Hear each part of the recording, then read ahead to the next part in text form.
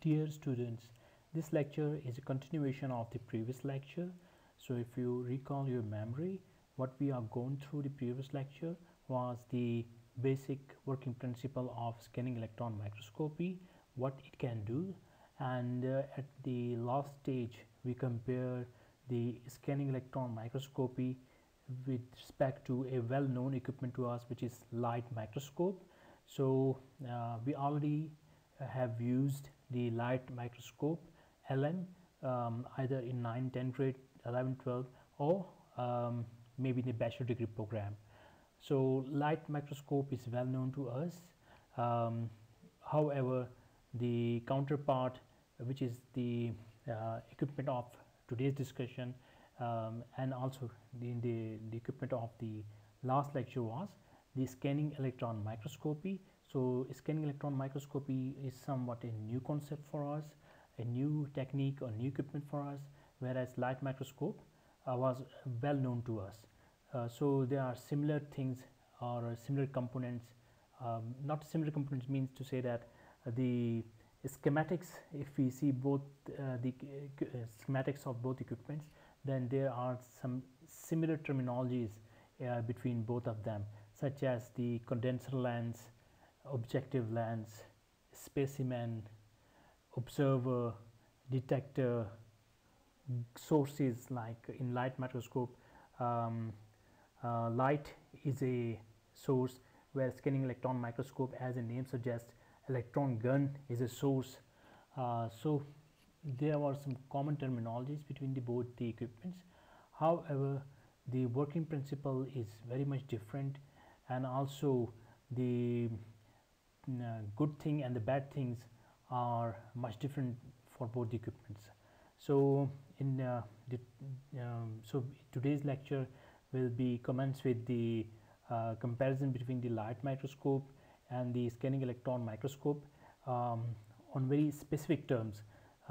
So I made a tabulated form of comparison. So the first part is the radiation type or the source type. In case of light microscope, as I already mentioned that, in case of light microscope, the source is the light or visible light, you can say, which is produced by the bulb, the tungsten filament bulb, normally we used in the lab. Whereas in case of scanning electron microscopy, the beams of electrons are bombarded via the electron gun. So the radiation type in both the cases, they are totally different. I will repeat it again. In case of light microscope, the radiation type is visible light, whereas in case of scanning electron microscopy, beams of electron is the radiation type. The second comparison between light microscope and the scanning electron microscope is the wavelength of radiation. As the name suggests, the light. So in case of light microscope, the visible range that the normal human being can see is in the between 400 to 700 nanometers. So same is used for the light microscope, whereas in case of scanning electron microscope, the source is electron, so the effective length is very much narrow, very much small, which is less than 1 nanometer. So it's a huge difference between these two equipments. So in case of light microscope, the range of wavelength is 400 to 700 nanometer, whereas in case of electron microscopy, scanning electron microscopy, the effective wavelength is less than 1 nanometer. And because of this less than 1 nanometer, there is advantage for scanning electron microscopy in case of magnification, in case of resolution. So we will discuss these two items later on in this slide. So the third very important thing, it's different between both light microscope and the scanning electron microscopy is how image is formed. So in case of light microscope, the light waves, they pass by the specimen and then they get scattered, and the scattered lights are light rays are redirected toward the eyepiece or to the human eye via objective and condenser lens. Whereas in case of scanning electron microscopy, what is happening that the electrons that bombarded on the specimen, they can either be absorbed by the specimen or they are passed by. So if they are absorbed by the specimen, then that part of the specimen will appear as a dark part, whereas when electron pass by the specimen, so at those regions become the brighter regions. So both these electrons, either they are absorbed, will appear the region will appear as a dark region, or either they will be passed by the specimen, they appear as a brighter regions. So in case of scanning electron microscopy, there is a contrast between dark and bright regions, whereas whereas light microscope, what is happening, that the light rays, they are passed by the specimen and they get scattered, and because of this scattering effect, we can have a better magnification, or the small object appears on a larger scale to the human eye. The fourth comparison between both of them is how image is formed. In case of a light microscope, human eye can directly observe the specimen on a bigger scale, on a higher magnification. The light, as I earlier mentioned, the light rays pass by through the condenser lens, then to the specimen, then objective lens, and to the eyepiece and human eye. So in case of light microscope, human eye can directly view the light rays. The light rays, after passing to the specimen, can reach to the human eye, whereas in case of scanning electron microscopy, this thing is not possible, because the electrons that are bombarded by the electron gun, they are of much higher energy. If they are viewed by a naked eye, then there is fair chances that the human eyesight may be deteriorated, because the high energy electrons, they can destroy the cells of human eye. So direct observation of the specimen on higher on very much higher magnification is not possible with the scanning electron microscopy. So in case of scanning electron microscopy, we need some specialized detectors to which collect the reflected electrons, or electron that pass by the sample. So by varying intensities in the electrons that are collected by the detector, we can see an image in bright and dark contrast. So the image formation is totally different in case of light microscope and the scanning electron microscopy. In case of light microscope, the image is the magnification, the image of specimen on very high magnification can be directly viewed by the human eye, whereas the scanning electron microscopy, we need specialized detectors who form the image in the light and dark contrast on very high magnification. So the last comparative decision between the light microscope and the scanning electron microscopy is the typical resolution. How we can differentiate different bodies or objects within the specimen. So in case of light microscope, the minimum resolution that can be possible is nearly 200 nanometer. Below 200 nanometer, it's nearly impossible, which can be viewed by the light microscope. So this is the lowest or we can say the highest resolution we can get by the scanning by the light microscope, because the delimitation, you can see that visible light is the 400 to 700 nanometer. Even 200 nanometer is very much low below this number, but via some specialized tools we can get this 200 nanometer resolution. So this 200 nanometer resolution is possible due to very specialized equipment coupled with the light microscope. So below this 200 nanometer we cannot go through, whereas scanning light electron microscopy, the newest version of the scanning electron microscopy can go at about 0.5 nanometer resolution. So this means that we can see some of the atoms, the heavy atoms, by scanning electron microscopy, because the size of atom is about 1 angstrom to 5 angstrom. 1 angstrom is equivalent to 0.1 nanometer. So if you convert the angstrom to the nanometers, so 1 angstrom to 5 angstrom will be converted into nanometer as 0.1 nanometer to 0.5 nanometer. So some of the heavy atoms it's possible to view by scanning electron microscopy.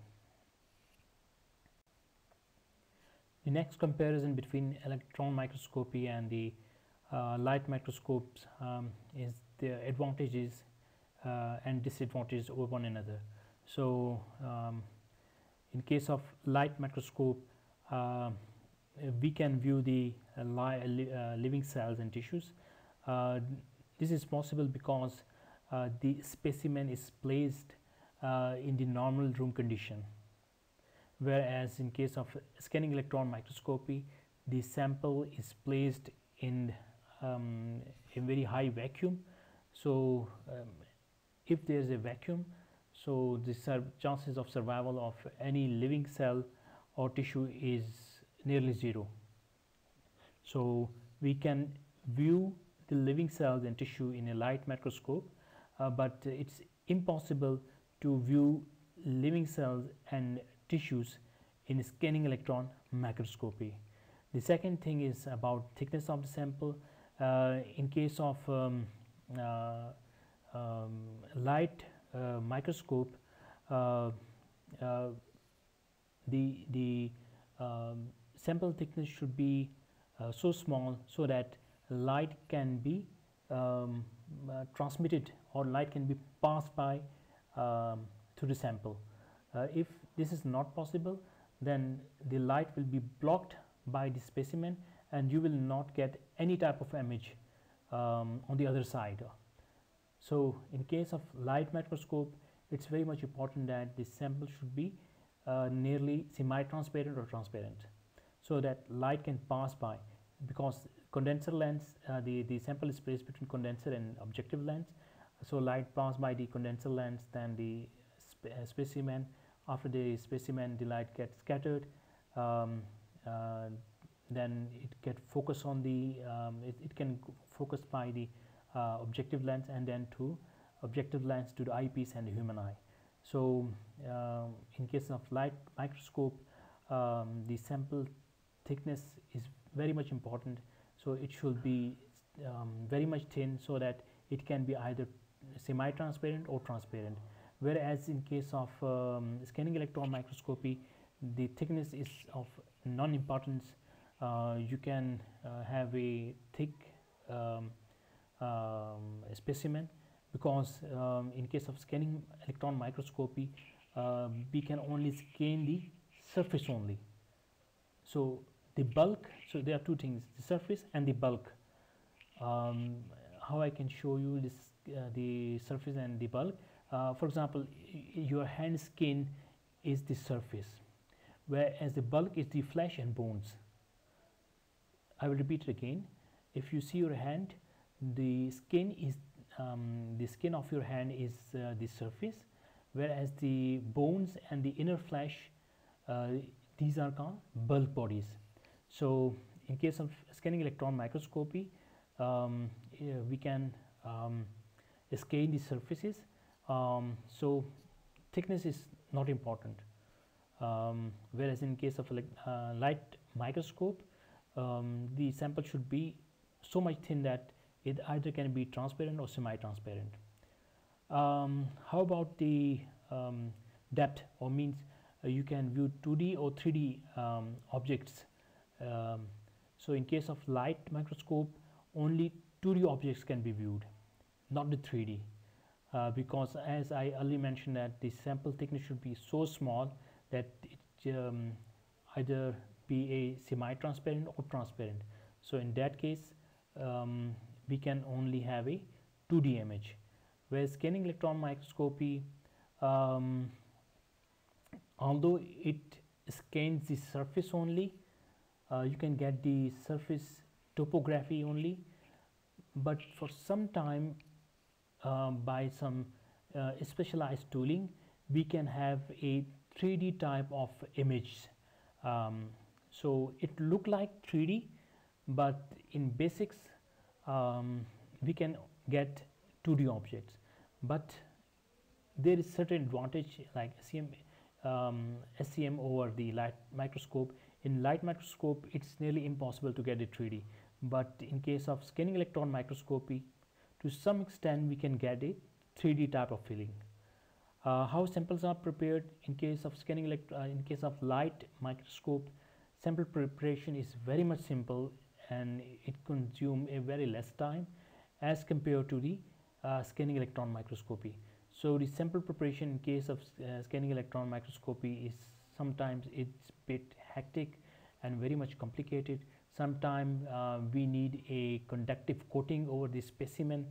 So there are so many things that we have to take care in case of scanning electron microscopy. So the advancement in the equipment has some advantages, but also there are some disadvantages as well, such as in scanning electron microscopy the sample preparation is a bit difficult. Sometimes it's a bit difficult. Similarly, like magnification, in case of light microscope the magnification is comparatively a bit lower than the scanning electron microscopy, and similarly the resolution is somewhat lower than the scanning electron microscopy. This all because of the sources.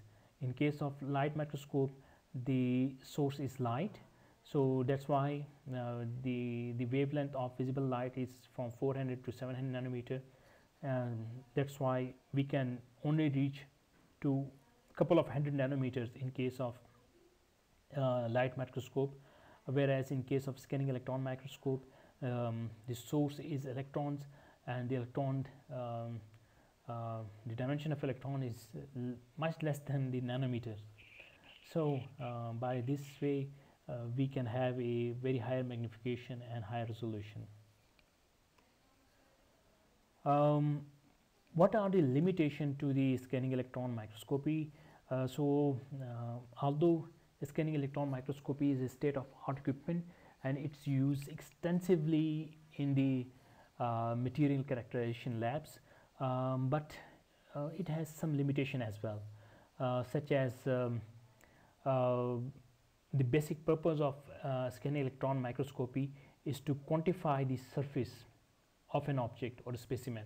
So by scanning electron microscopy we can view the surface, how surface look like.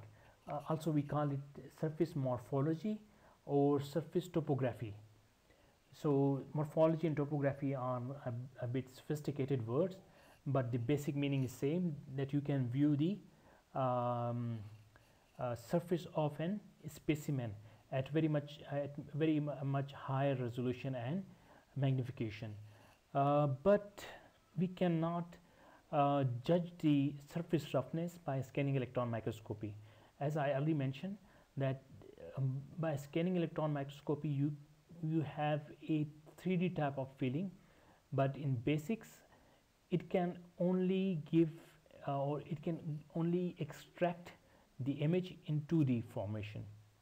2D means a plane, XY plane. 3D means the XYZ.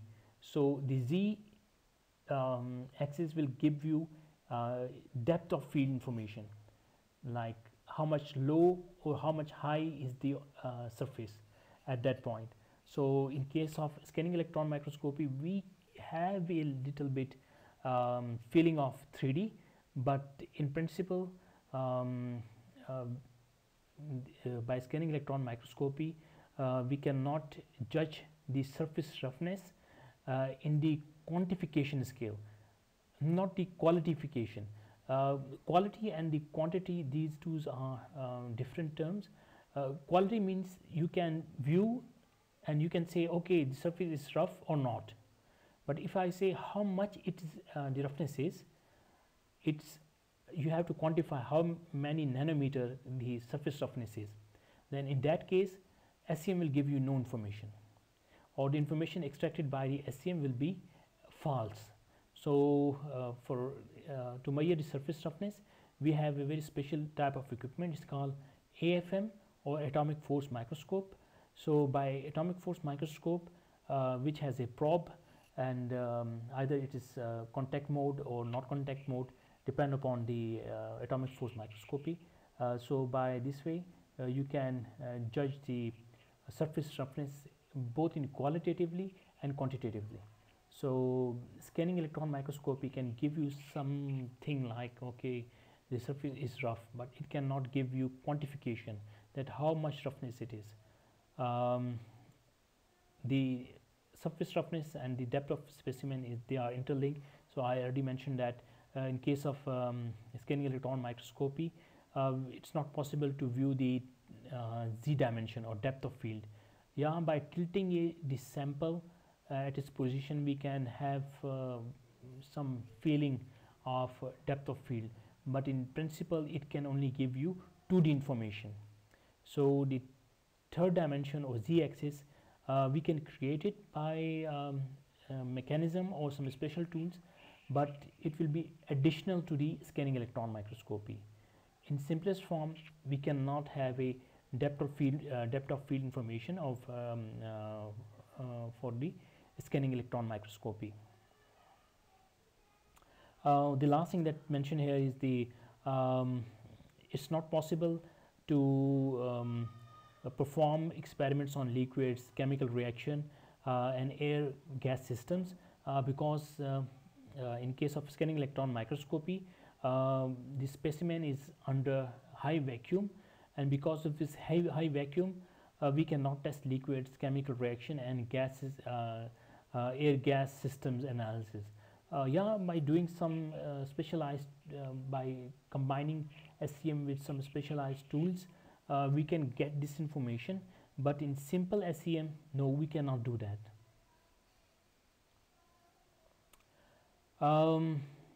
What SEM can do is the atom by atom scanning. As I already mentioned you that the resolution of SEM is about 0.5 nanometer or 5 angstrom.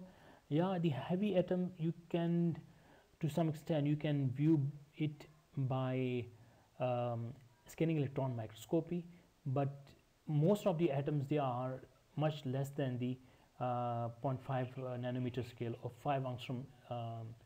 So at that case, it's nearly impossible to view the atom by atom arrangement inside the specimen.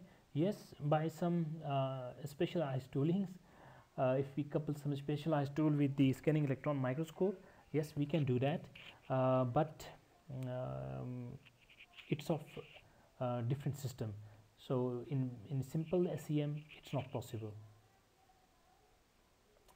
The other thing is very important for us is the elemental analysis. So in elemental analysis means that in a case of SEM, we have a special detector coupled with the SEM, so we can analyze the composition of elemental composition at each point on the specimen, but this analysis is not possible below certain range. So below a micron range, it's not possible that if we magnify the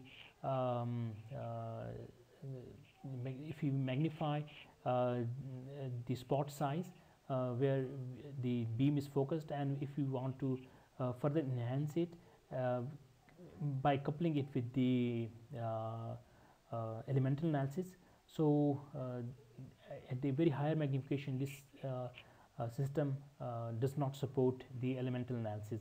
So yes, you can do that for the low magnification. You can get some elemental information. For example, the beam which is focused on the sample, and it can be viewed by the detectors. You can get both the things: the surface, how surfaces look like, and also the composition of surface. Means that it's combination of iron, cobalt, nickel, or something, some other elements. So you can get both information at the same time.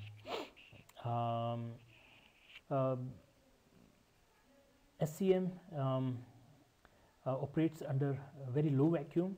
So if you have to perform some measurements at relatively um,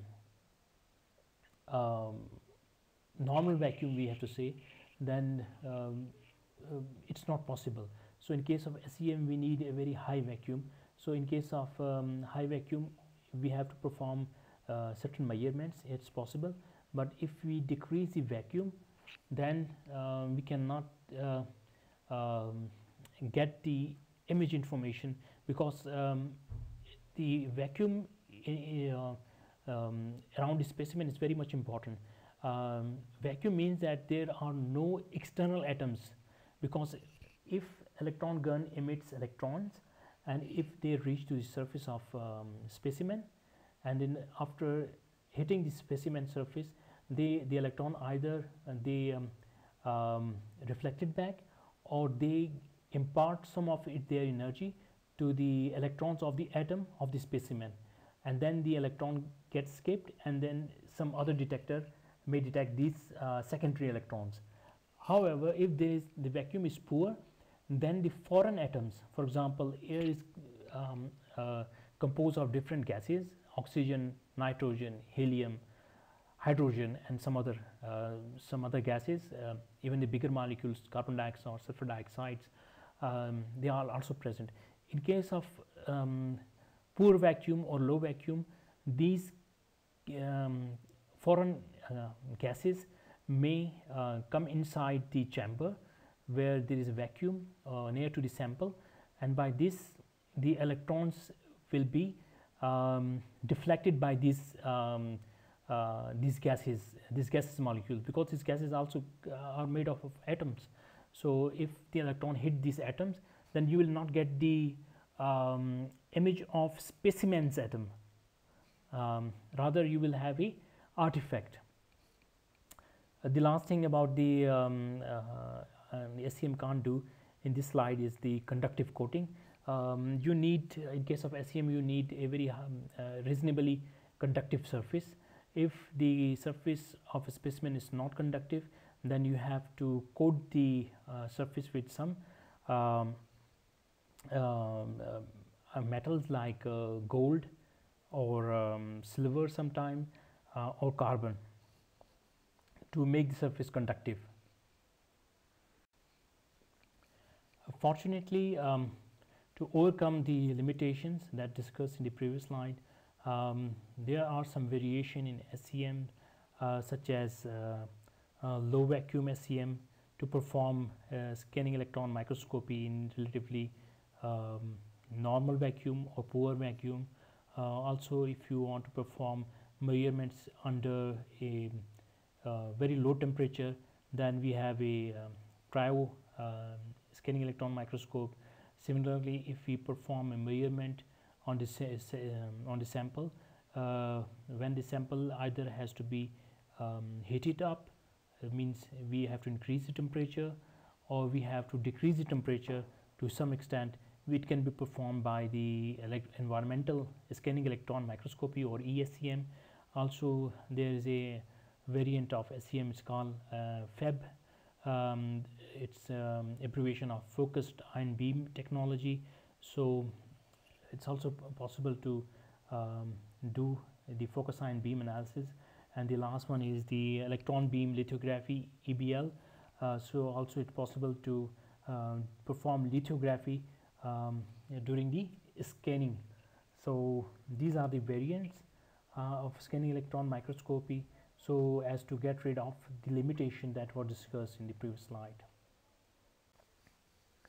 SCM is relatively a new equipment, and the history of SCM, the evolution of SCM, is not more than 100 years old. In 1923, Bosch was the first person who demonstrated the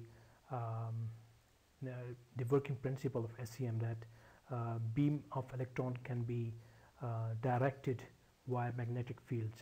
So, and these magnetic fields can be produced by either permanent magnets or the electromagnets. So this was the basic principle on which the whole SCM phenomena has evolved over a period of time.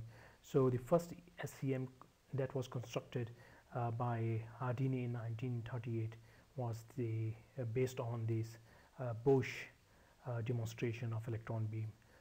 Later in 1942, Zworykin was a person who developed the SCM, who has a resolution of 50 nanometer. Later, the SCM was further get improved, and all this improvement was made in the Cambridge University. So there, the Oertle was the first person who made a significant contribution for the improvement of the scanning electron microscopy. Later, the Macmillan in 1953 has developed the first prototype, and later he achieved a resolution of 25 nanometer in 1955 by the Cambridge laboratories, which is a spin-off company of this Cambridge University. And the first SCM was also developed by the Cambridge Instruments Company in 1965 with a resolution of 20 nanometer. Nowadays, most of the laboratories, they are equipped with SCMs, which are not simple SCMs, but rather the SCM are coupled with different type of detectors, workstations, probes, to perform a variety of functions. Just as I already mentioned that simple SCM, it works in the under very high vacuum conditions, and it has a limitation that it can only scan the surface of a sample in 2D, but with the specialized probes, detectors and workstation, you can get even a 3D type of scanning.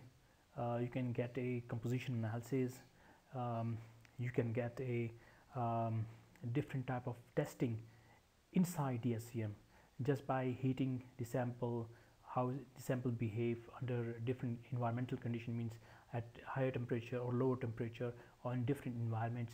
So you can perform this type of testing even within the SCM. So now the SCM range we have in our laboratories, they are much more sophisticated. They not only perform the very high resolution, very high magnification imageries, like you can get a 0.5 nanometer resolution image, but you can also get a layer removal, layer by layer removal. For example, as I mentioned you earlier, that SCM can scan the surface. We don't know what is beneath this surface. For example, as I give you example that the hand example, that the hand skin is your surface, whereas inside the flesh and bone is a bulk. Most of the time we are much interested in the bulk as well as the surface, but SCM can perform scanning on the surface. So to see what is inside this surface, we have to remove the surface. So by lithography, it's a very specialized technique to remove the surface of a specimen. So layer by layer surface is removed, and you can see what is inside beneath each layer. So this is even possible in case of specialized SCMs. So the SCM that we have in laboratories in the modern day, they are very much versatile, they are very much sophisticated, and because of this sophistication we can perform a diverse range of experiments which was not possible like a decade ago. To give you a flavor that how an object can be viewed by SEM and the light microscope and how they are different. So you can see in the top right hand side the image taken by the scanning electron microscopy on the left side, and on the right side the image taken by the light microscope. As the light microscope, you can have a image in the wavelength of 400 to 700 nanometer. So this means that the diverse color rendering can be observed by the light microscope, whereas in case of scanning electron microscopy, the display is monochromatic, which is the variation in dark and the brighter regions. This is because of the electrons that are bombarded on the object, and these electrons are either absorbed or reflected back, or they are passed by the object. So because of these different combinations, the object can be seen in white and dark contrast. So whatever you can see via scanning electron microscope, it is a dark and bright contrast. So there is no true color in the scanning electron microscopy imagery, but by some software tools you can render the images taken by the SEM to their true color or the color you want. To show you how real SEM look like, so here is the picture of the scanning electron microscopy available in a laboratory. It has different parts such as the microscope column, electron gun at the top, the column which supports electron beam to travel from gun towards the sample, a chamber at the base, computer that drives the microscope, and additional batch controllers. Additionally, there is a chiller to cool down the electronic parts and different pumps. Normally this chiller is placed outside the laboratory, but it has some connections with the SEM. So now the whole assembly of SEM is divided into subparts, like top there is an electron gun, then there is a specimen chamber, in between gun and chamber there is a column where these lenses are located: condenser lens, objective lens. Samples are submitted from the outside environment inside this chamber via some specialized tools, and you have a main controller panel where you can start the equipment, off the equipment, and you can see how different processes are working there inside the electron microscopy. For example, there is vacuum or not, vacuum pump is on or not. So you can view this basic controls from the main control panel, and of course all the operations are controlled by the computer control or computer console. So there's a normally in old varieties people used to with this console, where you have a knobs to maneuver the magnification and focus, and there is a control gear to move the stage. Nowadays most of the labs, they equip with very simple technique like mouse and keyboards, so they are used to with this mouse and keyboards, and with different key functions and the touch function on the screen, you can get control over the SEM. But the old version, they have this control panel with the main computer. So the old guys who are working on SCM from last 2 to 3 decades, they are very much used to with this control.